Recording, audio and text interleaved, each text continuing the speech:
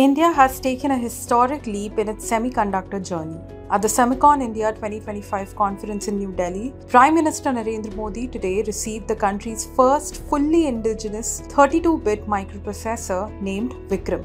The Vikram processor, developed by ISRO's Semiconductor Laboratory, is designed to survive the harsh conditions of space launch vehicles. Union IT Minister Ashwini Vaishnav presented the processor along with test chips from 4 other approved projects to the Prime Minister. He called it a milestone in reducing India's dependence on imported chips. Minister Vaishnav outlined the rapid progress of the sector. 5 semiconductor units are under construction. The pilot line of 1 unit is ready and 2 more will begin production soon. Designs for 5 additional units are progressing steadily.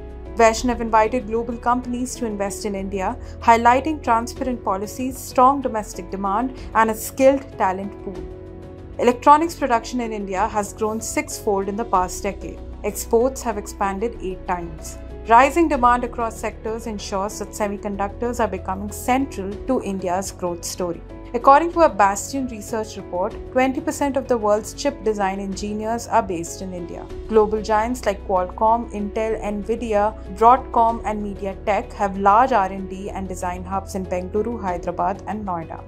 This makes India not just a manufacturing destination, but a global hub for semiconductor design.